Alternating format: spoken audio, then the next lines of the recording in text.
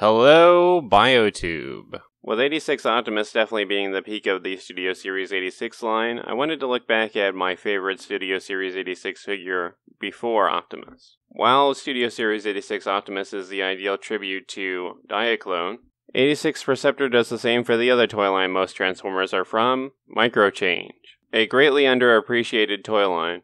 Much like Optimus's arm missile launchers, Perceptor's lenses are omitted, so he's not a functional microscope, something he shares with the retro reissue. But as far as getting the look down, he does a great job.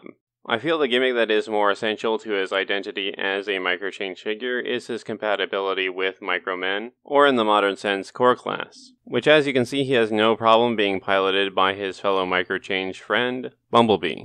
Although the standard tank configuration for Perceptor, the original, would be to have his arms and legs flat so he can roll. Still, the essential Microman gimmick is retained, and that's what matters. Despite being as posable as any Studio Series 86 figure, at least at the deluxe price point, people get caught up on these treads because they are screen inaccurate, even though there really isn't anything calling attention to them. But then again, these treads are rarely what made this figure for me. The fact that Perceptor has two exceptionally different alternate modes, one small and harmless, and the other large and violent, makes him an exceptionally interesting triple changer. Very much so my favorite triple changer. It's worth noting a major inspiration for Perceptor was Armored Trooper Votoms, and the vintage can almost pull off the pose, but he needs a little help. No gearbox, just a hole where it should be. Reminds me of Bionicle 2023.